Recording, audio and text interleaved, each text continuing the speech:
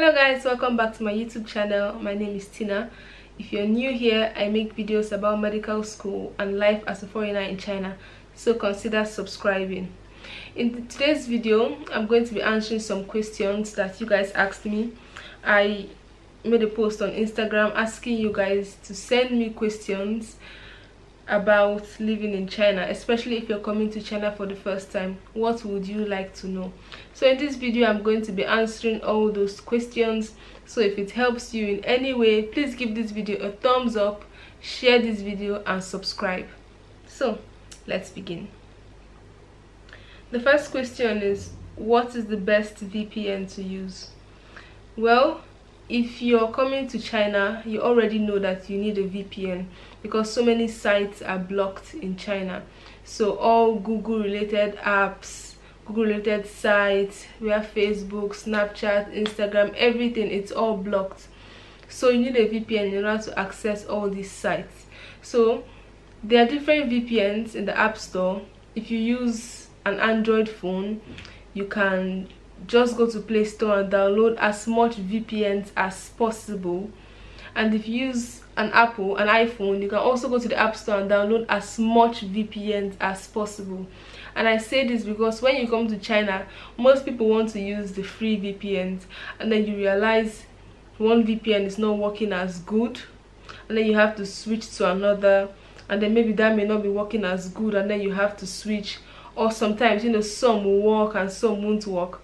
The popular ones I know for Android is Siphon and Super VPN, and I'm sure there are others in the Play Store, but download as much as possible. For iPhones, common ones are Betternet, Hexatech. I use Green VPN and I use VPN Shield, but these two VPNs are okay. You can get them free, but I use the paid version. It's very affordable. It's about $5 a month. The Green VPN works on my iPhone alone, and the Hotspot Shield, I use it for both my laptop, my phone. It allows me to use 5 different devices. So that's the first question. The next question is, will I need to open a bank account in China, or can I use a dollar MasterCard there? Well, you can use a dollar MasterCard here, but take note that there are going to be bank charges for every withdrawal. As a foreigner in China, you're expected to have a bank account, especially if you're coming here for school. Everyone needs to have a bank account because there are going to be some transactions between you and your school. So it's expected for you to have a bank account. And for you to receive money from the banks, you also need to have a bank account for certain banks. So even if you use your dollar MasterCard, you still have to have a Chinese bank account, and it's very easy to open, so you won't have much problems with that. Which are the best and affordable universities for postgraduate degrees in medicine? Well, first of all, I have always told you guys there are about 45 universities that are in the list of medical universities accredited by the Ministry of Education in China, and in those universities you can just pick any school you want from there. Each school has their different school fees and different prices. I can't really say, but if you want more information about that, you have to contact me personally, either through my Instagram or send me an email, and then we can go in details about the school fees of each of these schools and which is actually the best, and I'll give you all the information you need to know about admissions in China and studying in China. Hi Tina, I would just love to know how the studies are and what to actually put in mind for my first exam. Okay, so always know this. The first semester is very chilled and very relaxed. You do basic courses, you do physics, you do chemistry, you do Chinese, and what other course? Maybe introduction to China. These are just like basic courses. For me, these were the courses I did in my first semester, although the curriculum has changed a bit in my school. There are some new courses, but they are basic courses, and for your first exam, you don't need to be worried. The thing you need to worry the most about is your Chinese. So if you're not good in learning a language, you just need to focus on learning Chinese for your first semester. The physics is just basic, same as calculus. It's nothing to worry about. Just use your first semester to settle into China, to relax and to adapt to the whole situation. Then from your second semester, you start going into more medical related topics like anatomy, cell biology, biochemistry, and so forth. What do you think about doing internship in China? Is it beneficial? Well, the way the Chinese system is, if you're interested in studying, China offers you every resource possible. You get teachers that are willing to teach you, but this is only if you're interested. So if you really want to learn during your internship in China, you have to be willing to push yourself, because no one is going to drag you to go to the hospital. As much as you have your logbook to be signed and you have departments you're expected to rotate, but no one is going to come force you and say you have to learn this. It's not going to be like that. That's why most people decide to go back to their home countries, which is actually more strict. But in China, it's not more strict. And if you say, is it beneficial? Well, it depends. If you're able to do your internship in the country where you plan to work after medical school, then I strongly advise you do that.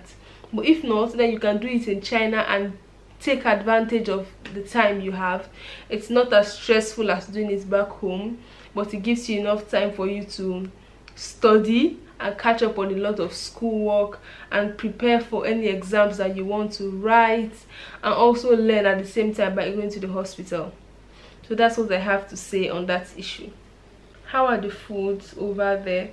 So if you watch my previous videos, guys, I post food that I buy. Sometimes when I go to the restaurant or in the school cafeteria, I have so many videos showing you the food from our cafeteria and how much it costs.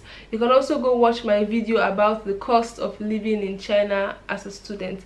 I'm going to leave it up here for you guys to go check it out. That video is very detailed. All of you watching this video right now should go watch the video about cost of living in China. It talks about the expenses, transportation, feeding, and everything that you need to know.